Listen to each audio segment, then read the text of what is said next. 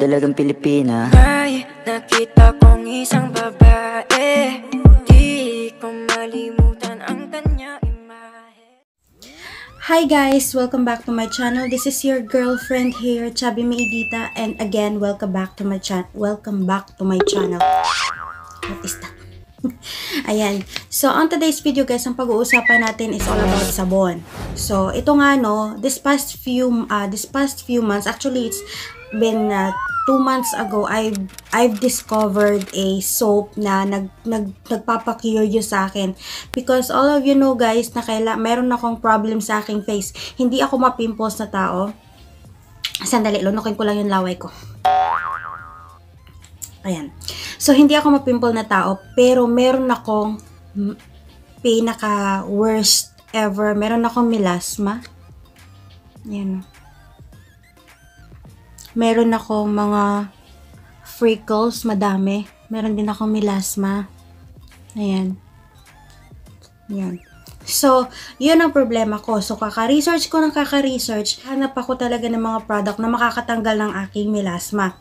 Pero, nakatry ako ng isang product na hindi siya natanggal yung melasma ko, pero nagkaroon ng softness ang aking face, parang nag-glow lahat yung Korean product na yun na review ko before pa.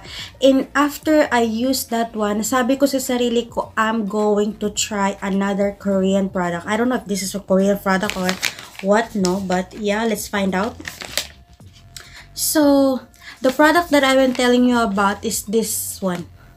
This one is called RYXSkincerity GLOW BAR. Ayan. So, let's talk about first the packaging that I'm so impressed. Sobrang na-impressed ako. Ayan. So, yung packaging niya is aluminum foil, a thick plastic na sa loob parang aluminum foil na sobrang na-impressed ako kasi yayamanin. Maharlika. So, and the best part is inside, kasi first time ever guys, after my 36 years of existence, ngayon lang ako nakakita ng sabon na may nakapabalot siya sa isang fishnet. Fishnet ba yan? Yan. Ginagamit ko na to. Actually, pangalawang sabon ko na to. Fishnet ba to? Basta gayon, may net siya na something. Parang kung sa mga ano pa to, sa mga makeup brush, siya yung pang cover. Yung ganun yung texture niya ng net. And this net, it helps you become the soap. If you lather the soap, it becomes foamy. Ito talaga yung purpose nun. So, yeah, let's talk about that later. And now, magpag-uusapan naman natin yung ang claims ni sabon.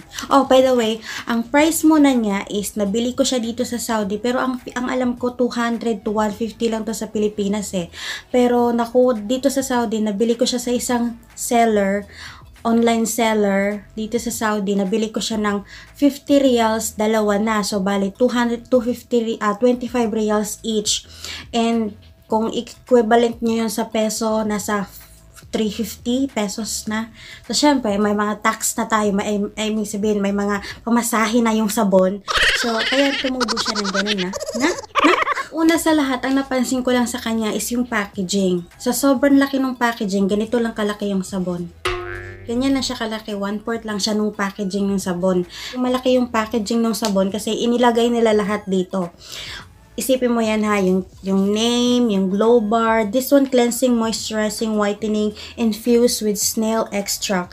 100 grams yung sabon. Tapos, for external use only, of course. Nakalagay na rin dito yung mga claims, and yung mga ingredients, and yung directions, and yung babala nila. Nandito na din. Ayan. Wala nakalagay kung kailan siya ma-expired. Yun ang pagkakamali nyo. Hindi nyo nilagay kung kailan ma-expired. Wala, as in wala talaga. Hinanap ko na, wala talaga. So, let's go inside. Let's go dig into the product. Okay. So, I've been using this product. Wait, namimitid ako. Namimitid ako, besh. Wait lang. So, bumili ako ng dalawa kasi alam ko, ang isang sabon lang, hindi kakasya sa pagmumukha ko. Ginagamit ko lang ang sabon na to only on my face. So, ang sabon, magagamit mo sa mukha. Kung sa mukha mo lang naman gagamitin, aabot siya ng 1 buwan. Pupunta naman ngayon tayo dito sa kanyang claims.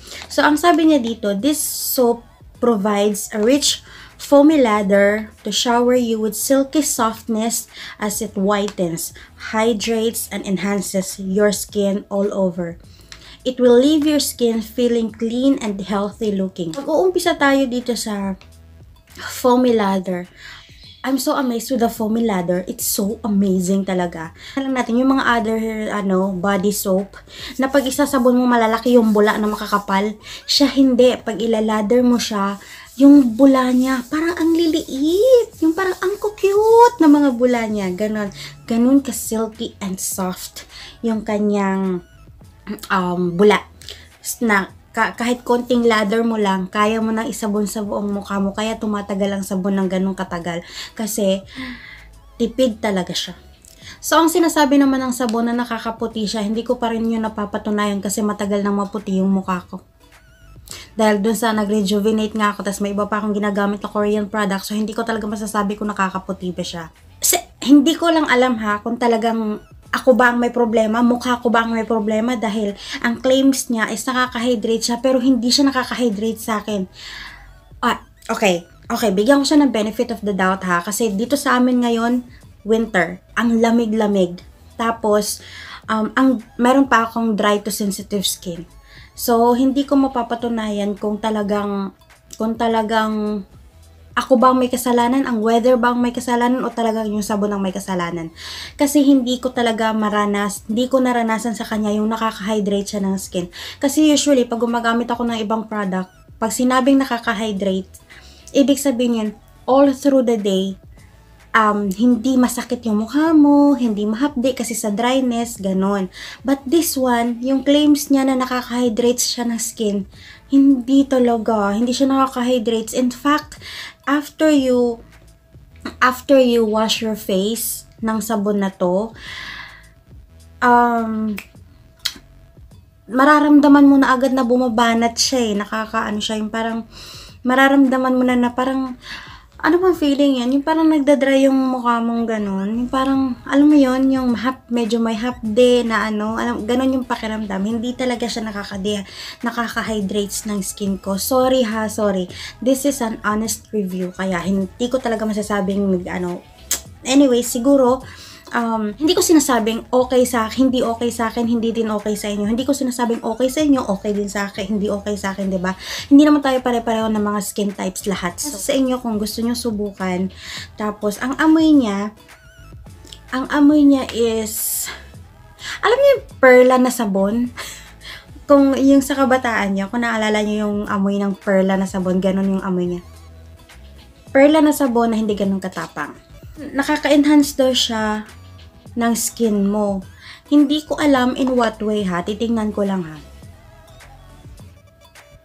Kasi una, yung kung sasabihin niya nakakasarado siya ng pores, hindi naman.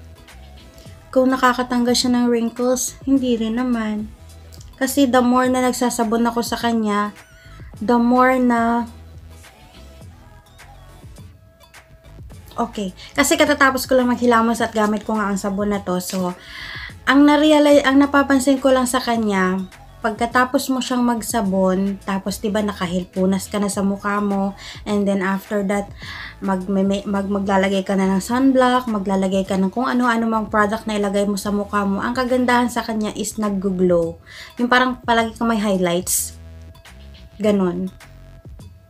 Yan ang thoughts ko and review about this product. So, kung gusto nyo malaman kung anong pakiramdam at kung anong mga sinasabi ko, kung pareho tayo ng may dry and sensitive skin, subukan nyo para malaman nyo. Disclaimer guys ha, hindi ko sinasabi na ang product na to ay hindi okay sa akin, magiging okay sa inyo. Hindi magiging okay sa inyo ay okay sa akin. Iba-iba pa rin tayo ng mga texture ng skin at iba-iba pa rin tayo ng mga skin type. So, that's it guys. Thank you for watching and God bless you everyone. Much love everyone. See you on my next video.